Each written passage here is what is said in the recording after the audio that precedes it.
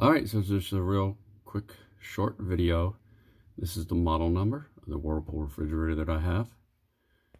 I have a problem with it draining, and when I looked up online, apparently you can just clean out the defrost drain pipe. Let's look at it. Alright, so this right here is the defrost drain pipe. And yep, I've already removed it, and I'll put it back on so you can see where it goes and how everything is. And it was pretty nasty inside. Took it off, ran outside, ran a water hose to it, and boom, it's clean.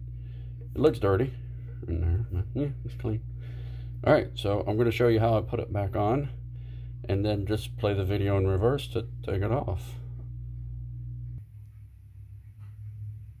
Okay, so this is going to be a little bit more difficult than I thought with one hand. But here is the one screw that holds it. See that clear patch of silver? Yep. That's where this part right here goes.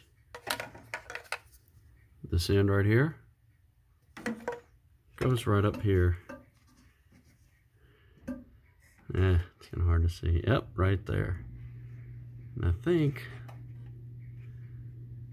it should be clean. So, basically, sorry for the pause there. I was thinking.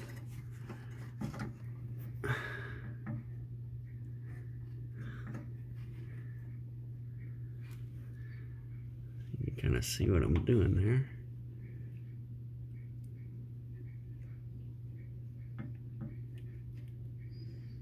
Because I can't really see what I'm doing.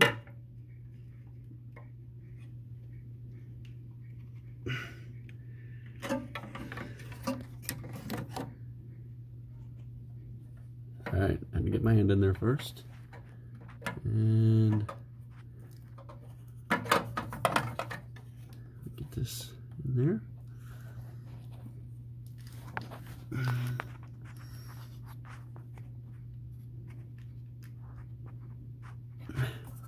Goes there, and then where's that at? There we go.